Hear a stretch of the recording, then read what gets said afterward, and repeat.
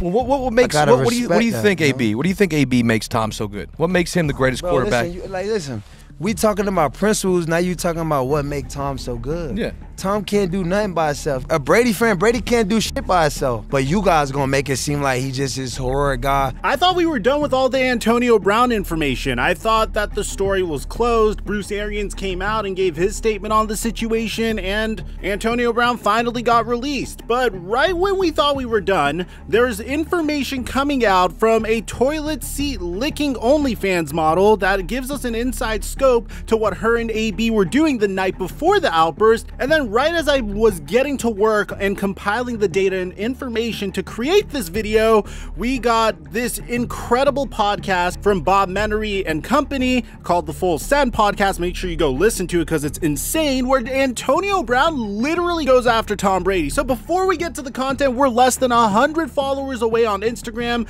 from hitting 50K followers. Once we hit that, we're giving away $500 to any follower on IG, and we're also giving away $500 to a subscriber that turns on our notifications on this channel. Now that we got all that out of the way, break.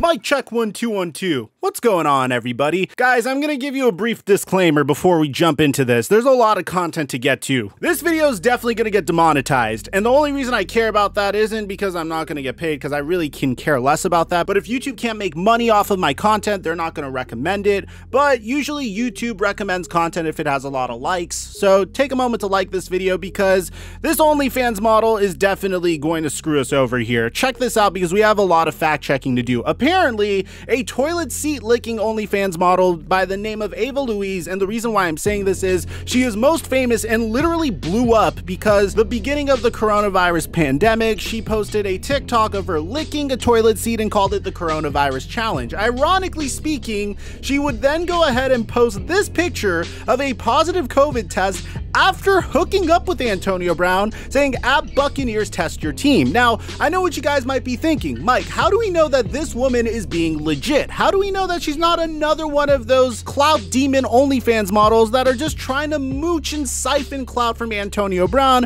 because Antonio Brown has been, I don't know, a content goldmine lately? Well, here's the thing. She actually provides receipts of their encounter. So for those of you guys that don't know what the story is, apparently the very night before Antonio Brown had his outburst at MetLife Stadium where he stripped off his jersey, chucked the deuces, and ran off during the Tampa Bay Buccaneers game versus the New York Jets, he snuck in this OnlyFans model into his hotel room, which is against the rules. Now, athletes do this all the time. We actually have a story on the Flight Mike channel where Neil House actually did that during the NBA bubble, but we cover NFL news on Microphone. We do NBA news on the Flight Mike, and so I digress on that information. It's just very common for athletes to do this type of stuff, especially if they don't really care about the coronavirus pandemic. Now, according to Ava Louise, Antonio Brown left a bunch of voice memos for her where he sounded drunk out of his mind and really made the aggressive push on Saturday night to invite her over, and here are the screenshots. It starts on December 31st with the message AB. Ava Louise says, "Hi, what's up?" And AB asks her if she's in NYC, which Louise responds, "I am," and where is he at? AB then texts her saying he's at the Westin, New Jersey. Ava Louise says, "Where is that?" And then AB sends his location. Ava says, "You're close to me," and she's going out with friends, but he's 10 minutes away from where she is, and she's interested in getting together.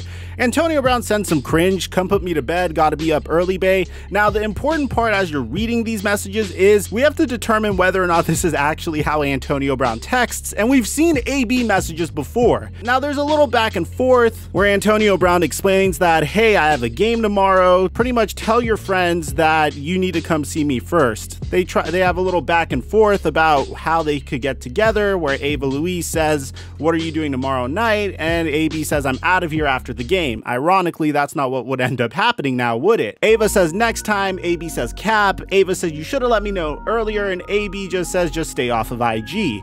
Ava says, why are you being like this? And Antonio Brown says, just wanted to see you. You've been all talk online. Way to spit that game, AB. Ava then says, I want to see you, but it has to be later. Antonio Brown says, come baby, I'ma be ready for you. Then AB apparently sends her a voicemail and asks her, am I gonna see you? Ava says, what did you say in that voicemail? I could come at like 1 probably, maybe earlier, let me figure it out. Are you in Jersey City? AB then says, yes baby, come here, get this bonus. And then Ava says, I can come at like 11:30. AB says, I'm ready for you, lovely. And Ava says, you're lucky my friends are letting me leave. To which AB responds, tell him you in great hands. She then gets there and says, where should I go? AB says, I'm in 611 Bay. Daddy got to get you in here. Where Bay at? I'm sorry. It just, I'm sorry. Whatever. I'm sorry. Just the game is a little cringe for my taste, with all due respect.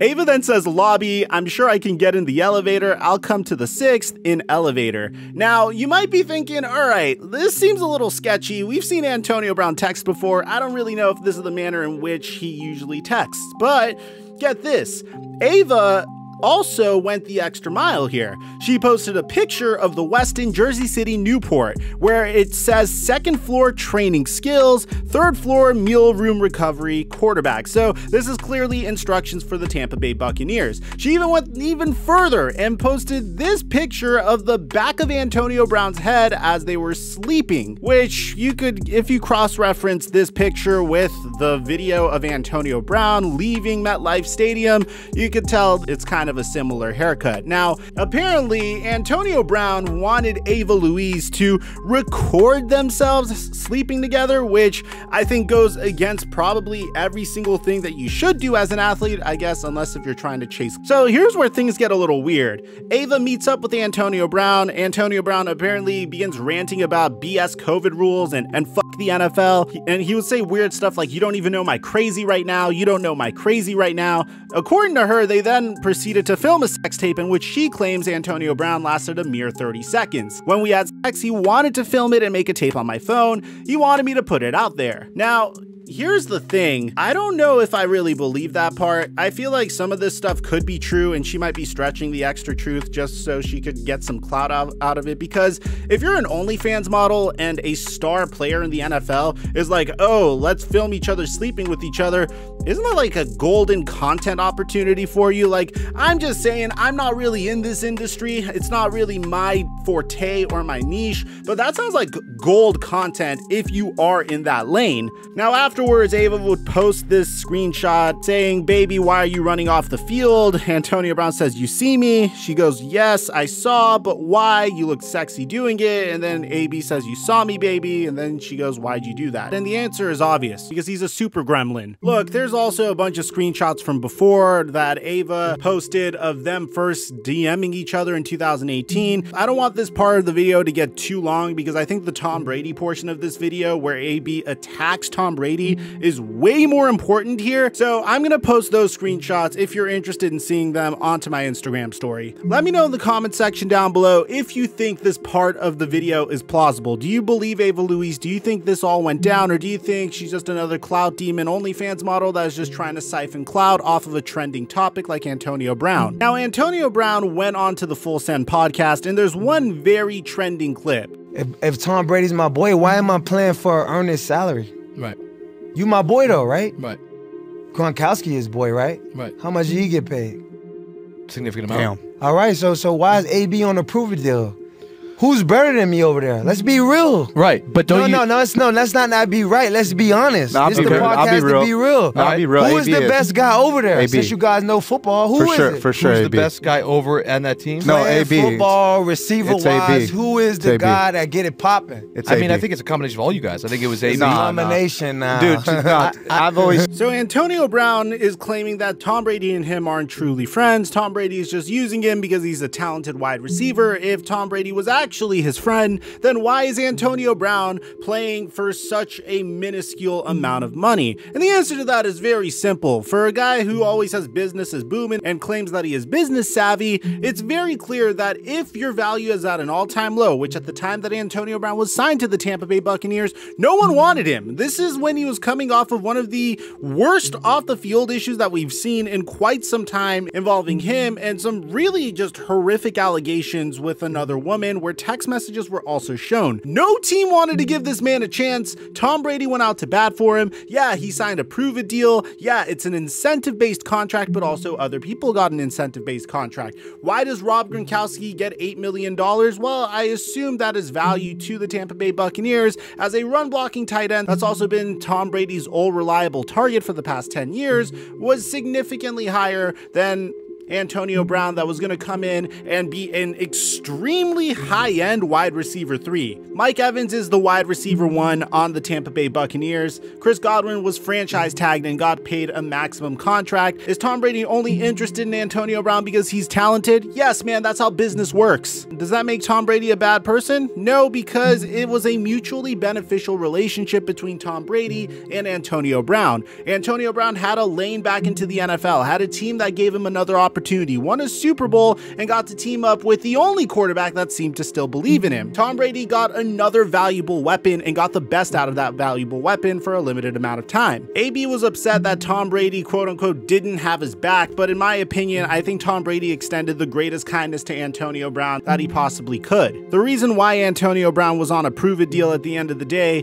was because he did have to prove himself. And honestly, I was always under the impression that he was going to prove himself and then sign a nice contract somewhere else at the end of the season. But because of this outburst towards the end of the season, once again, Antonio Brown cost himself millions of dollars. And if you look at the other aspects of his career, this has been a recurring theme in Antonio Brown's career. When Antonio Brown was traded to the Las Vegas Raiders, he received a 3-year, $50 million contract extension. Since he acted out and didn't buy in and made things all about him, and if this report from Ava Luis is also true, clearly he just loves chasing controversy. He lost himself a ton of money. As a result of getting a $50 million contract, he ended up signing a prove-it deal with the Tampa Bay Buccaneers a year and a half later. And that's his fault at the end of the day. Obviously, the Full Send podcast isn't going to say this to his face because, well, they got him as a guest. At the same time, whenever you get yourself a guest on the podcast, yeah, you do want to extract controversial moments from him, which credits to the Full Send podcast. They did a wonderful job at that. But at the same time, you want to make sure that he feels comfortable on the seat. Credit to the one guy that said that he didn't feel like Antonio Brown was the best wide receiver on the team. He's had the greatest career on the team and is probably the most respected wide receiver on the team. But in terms of output and production, both Chris Godwin and Mike Evans outproduced for the Tampa Bay Buccaneers during Antonio Brown's time there. Brady can't do shit by himself. But you guys gonna make it seem like he just this horror guy. So you don't think he helped you at all, Brady? How did he help me? What, did he help my career to come back? No, because just like they letting helped you him. stay at his house and shit. And bro, stay at his house. I got my own money, bro. You guys know who I am? I like the fact. I don't need to stay at no one's house. I got my own houses. Guys do that to influence you guys in the publicly. Like, oh, he's at Tom's house. Then he's maybe a good guy. Right. But I thought I was a good guy. I was a great football player. That's why you guys know me, right? Somehow I'm always the guy under the scrutiny. It's always my fault. Yeah, but we're not making you that law. Absolutely listen, not. I don't need no pity parties from none of you guys. It is what it is. How I feel, I'm not having you guys dictate my position. 100%. How I feel. I'm here to break bread with you guys and like kumbaya. I really think this last part is really sad because he's not giving credit to someone that actually had faith in him during a very low point of his career. It seems like he doesn't want to give credit to Tom Brady, bringing him in, letting him stay at his house, and is claiming that it wasn't that big of a deal and he had his own money. I honestly think he kind of comes off as incoherent at specific points of this podcast, and towards the end he tries to play the victim here. But here's the problem, and I always say this. I was trying to see AB's side on a lot of this, but at a specific point, when you go to Pittsburgh and you don't show up for the final week of your game with the Pittsburgh Steelers, and the Steelers eventually say, okay, you're a really talented wide receiver, but we can't do this anymore, we're trading you to the Raiders. Then you go to the Raiders, and then they give you this huge contract. John Gruden believes in you, but there is a bunch of controversy regarding your frostbitten feet, not wearing the right helmet, and eventually getting into it with the general manager of the Raiders, which results in the Raiders Buccaneers releasing you. Then you go to the Patriots, and after a 1 week, there was way too many off the field issues for Bill Belichick to keep you around, and then you get cut there as well. Now you go to the Tampa Bay Buccaneers, and the only person that believed in you and did everything that he possibly could to make sure you're successful gets thrown under the bus by you after you decide to quit on the team, because apparently, according to you, you claim that the Tampa Bay Buccaneers forced you to play on an injured ankle, which at that point, I really can't take a side with the Tampa Bay Buccaneers or Antonio Brown, because that's he said, she said. But what I could do is criticize Antonio Brown for at least not appreciating the fact that Tom Brady gave him an opportunity and didn't give up on him when every single other team seemed to have given up on him. And bear in mind, I'm not even a Tom Brady fan. I'm just saying I think credit needs to be given where credit is due, and it's unfortunate that Antonio Brown is taking this route with not only playing victim, but throwing those that believed in him under the bus. But that's my take on the matter, man. Let me know in the comment section down below. What do you guys think? Do you agree with what Antonio Brown is saying here? Do you think what happened with him and Ava Luis is true? Aside from that, I'm your boy Mike, and I'm dropping our mic until our next upload.